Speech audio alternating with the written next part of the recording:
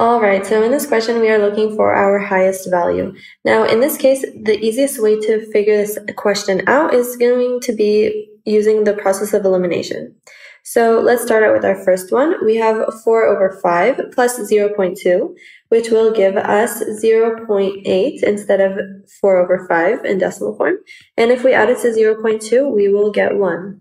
Now, we can already eliminate this equation because we can already tell that some of our answers are going to be larger than 1.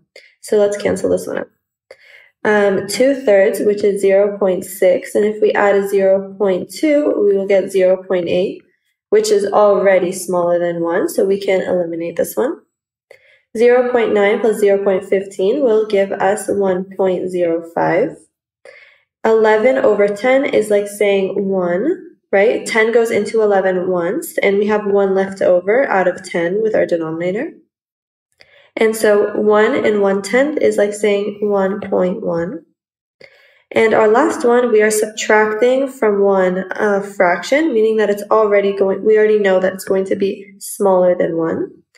And so now we just have to compare these two values. And 1.1 is the largest value here. So 11 over 10 is going to be our final answer.